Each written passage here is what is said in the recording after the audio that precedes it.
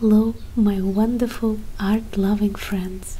It's been a while since I've done a relaxing ASMR-ish kind of a video. It's this time of the year where Northern Hemisphere is turning into autumn and Southern Hemisphere is turning to spring.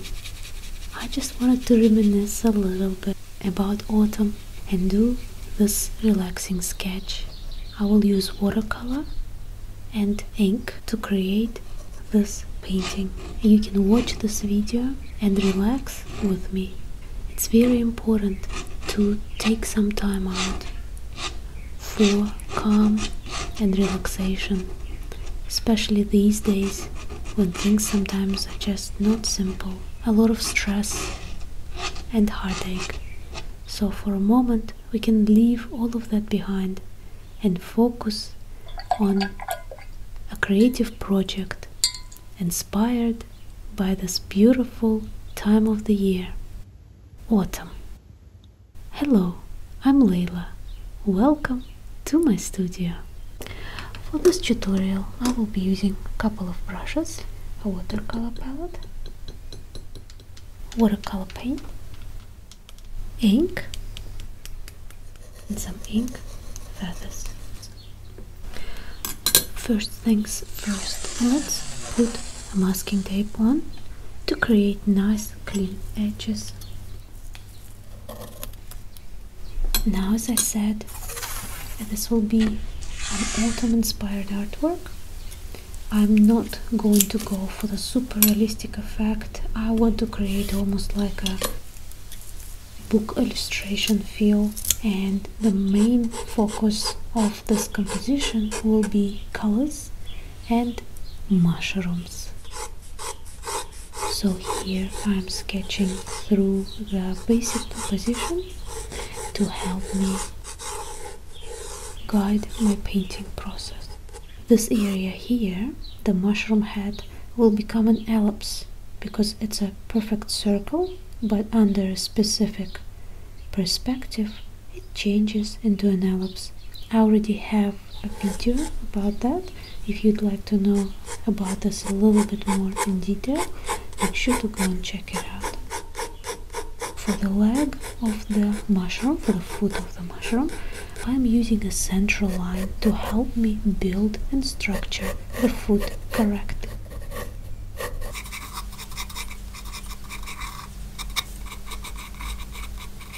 I want to place a little mouse right underneath this mushroom. Or maybe it's not a little mouse, maybe it's a rat.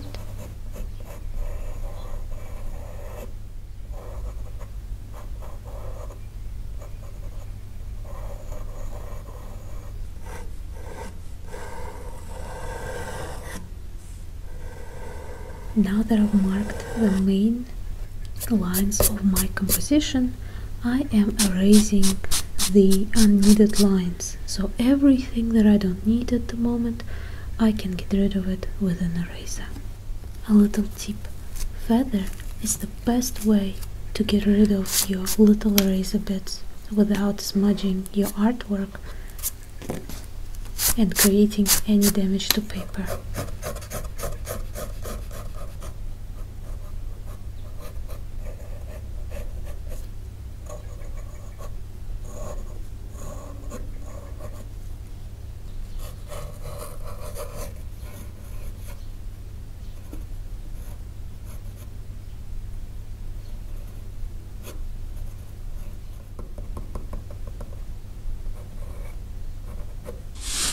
Now I'm ready to paint. Applying water to the background to moisten the paper. First I'm going to start with cadmium orange for orange and cerulean blue for blue. I will be adding other colors as I go along with the painting.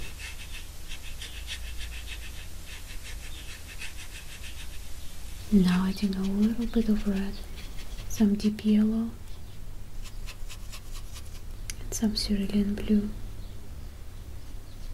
Cerulean blue is the perfect color to show that autumn sky where you still have a little bit of blue, but it's turning almost grayish blue. And here we can let it mix in with the yellow to still remind us that some trees are still a little bit green. Add the paint and let it do its thing. Now I'm reaching out for Van Dyke brown and mixing it together with cerulean blue and adding a little bit of the darker background shade.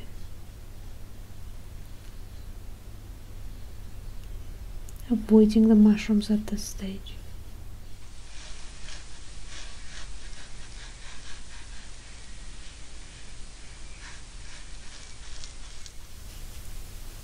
Here is some cerulean blue and neutral tint mix. By the way, if you are enjoying this video, make sure to go and check out my Patreon page, where just for $8 a month you will get access to all the extra videos, very informational, some of them are relaxing. Make sure to do it even if you don't want to pledge any money. Patreon now has opened a free subscription as well, so make sure to go there and check it out. I will have the link under this video, and I look forward to seeing you there, guys, as well.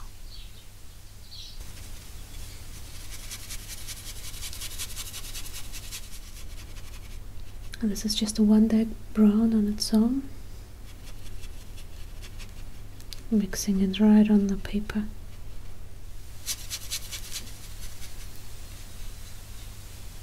And now to make it lighter, I'm going to dry my brush and absorb some of the paint.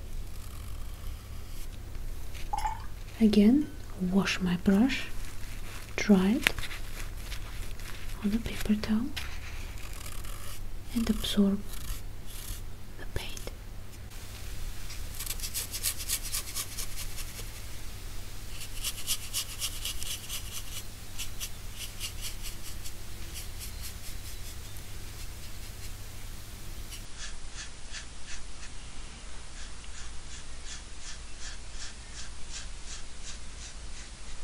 Now I've got a mix of Van Dyke brown and neutral tint.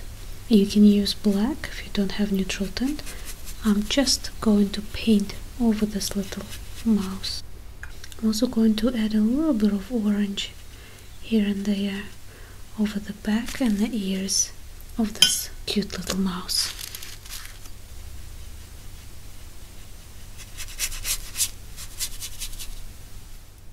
Now I'm going back for more orange and a little bit of blue here to mix into green. If you mix blue and orange together, you get a very browny, very deep kind of a green. Just perfect for autumn. Around this area I want to blend the mushroom with the background a little bit more. Now here I have a little bit of hooker's green on my brush, and I'm mixing in other colors I've been using on my palette.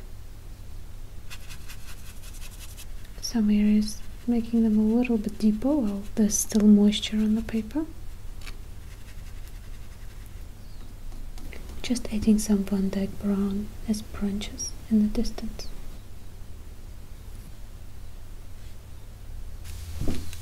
So here we have the majority of our background done. Now you see how I didn't worry about the details or what exactly is running into where. You want to stop being a control freak sometimes with watercolor and just let it do its thing. Now that the background is pretty much touch dry,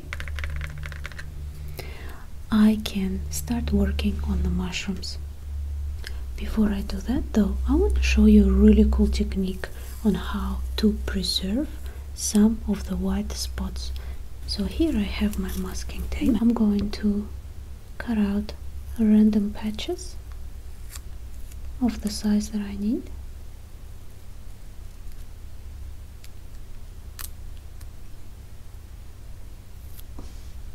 And stick them onto the mushroom.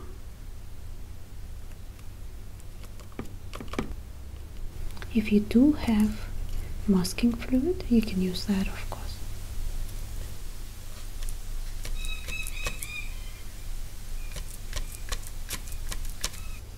Now I'm going to re-wet only this area here, right at the top of the mushroom. And I'm mixing cadmium orange with some red. Now I'm going to start painting.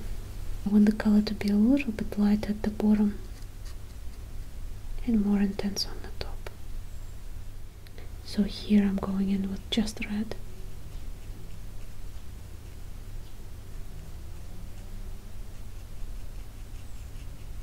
And a little bit of brown, just to tone the red down.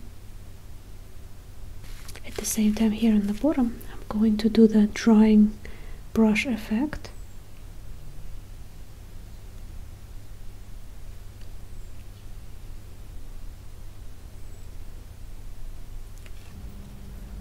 And now I'm going to follow through with the other two mushrooms.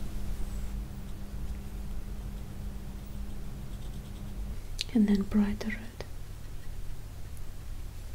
Next I'm going to use a mix of brown and a little bit of yellow, but in a very diluted way, to create a little bit of the shading on the leg of the mushroom.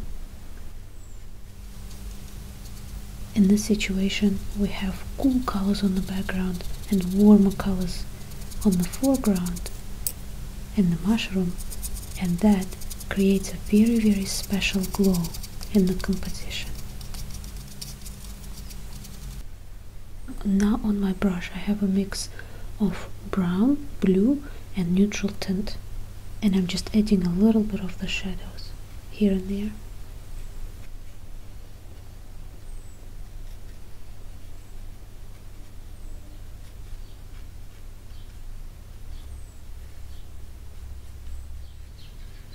And no, we didn't forget about our little friend. We are going to give it a little pink tail. And a little bit of pink on the belly and the ears. Also, in its paws, it's holding a little round red berry. We don't want our little friends to be hungry, so we're gonna feed them, at least in the painting. Now we can remove the masking tape spots that we've applied.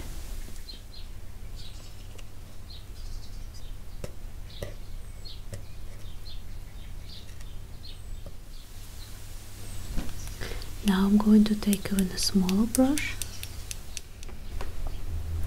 and mix the shadow color with the orange. Create few details.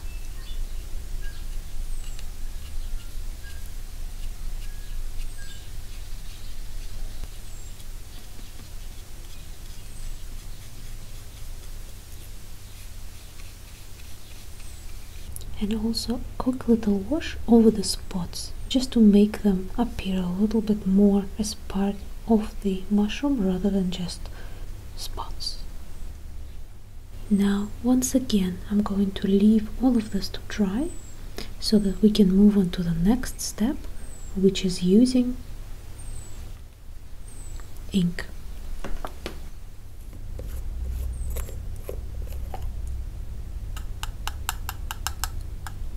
When working with the ink, you don't want to put your quill all the way down, you just want to dip it a little bit and pick up just a tiny little bit of ink like this, especially for the technique that we are going to use here. I'm going to start from the top, working down to the bottom.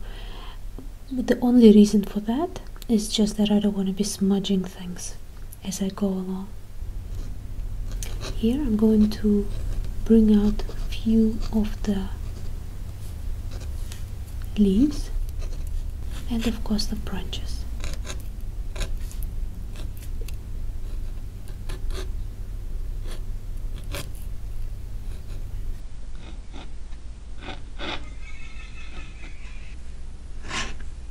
in some really dark areas. You can even feel spots up together with that ink, like for example here on the bottom of the tree.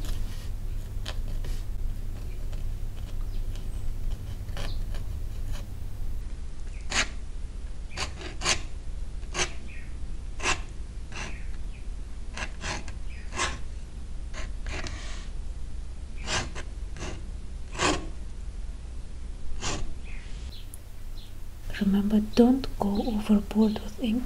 Only use it in the areas that you really want to point out.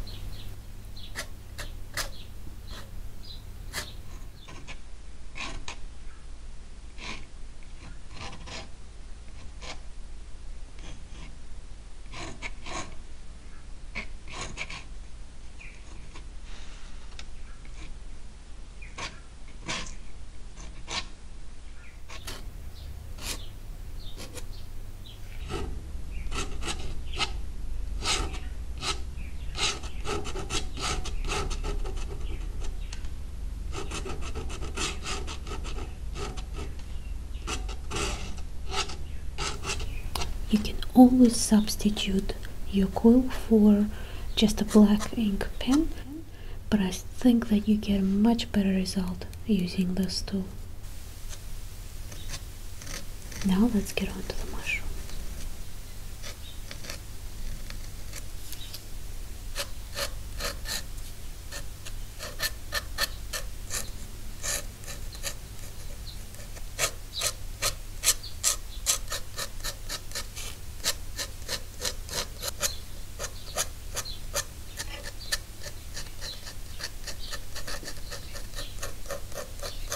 The darkness under the head really brings out that feeling of autumn.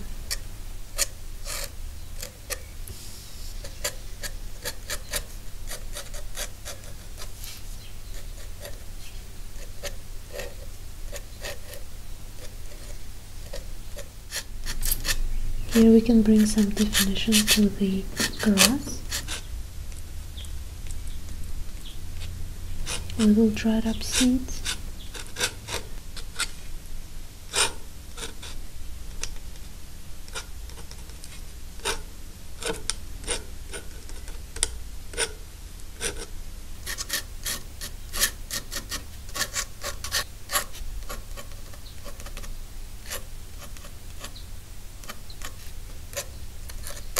And now last but not least, let's not forget about our little friend, the mouse.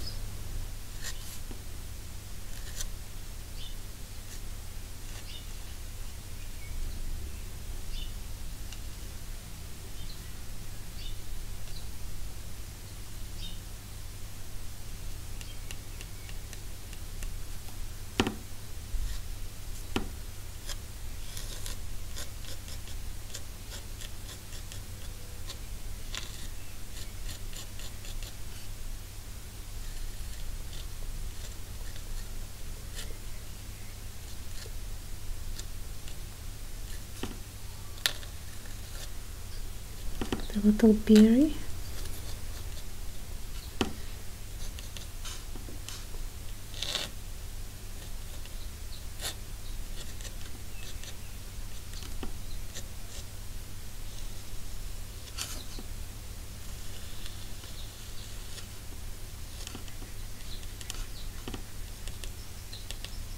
Little hairs here and there.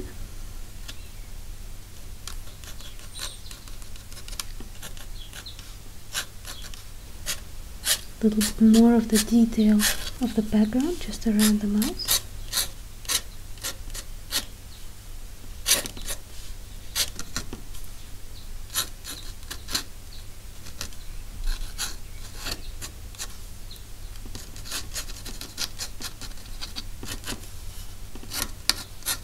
Different mark making creates different textures, so make sure to experiment when you're working on your own.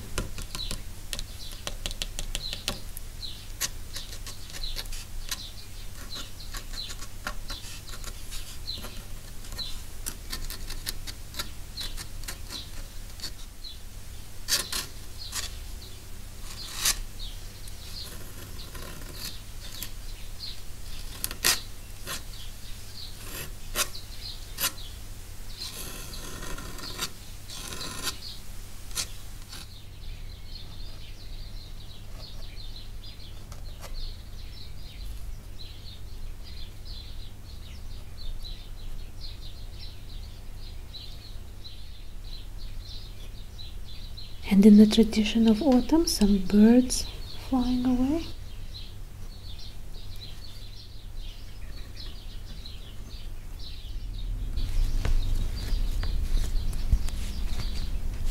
Okay, it's finished, and now the only thing that's left to do is to remove the masking tape.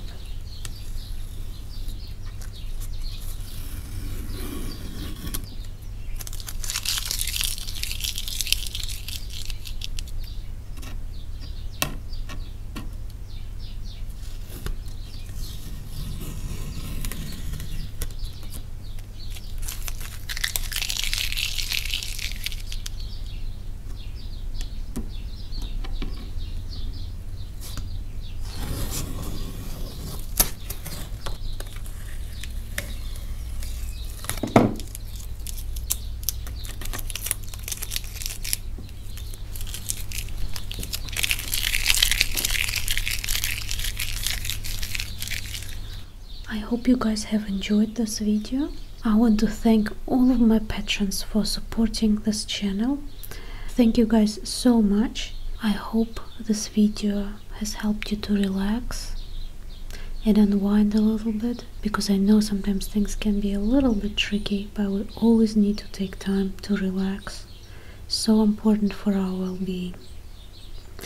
Thank you so much for keeping me company, guys, while I've been painting and drawing, and I hope to see you soon in the next video. Bye bye.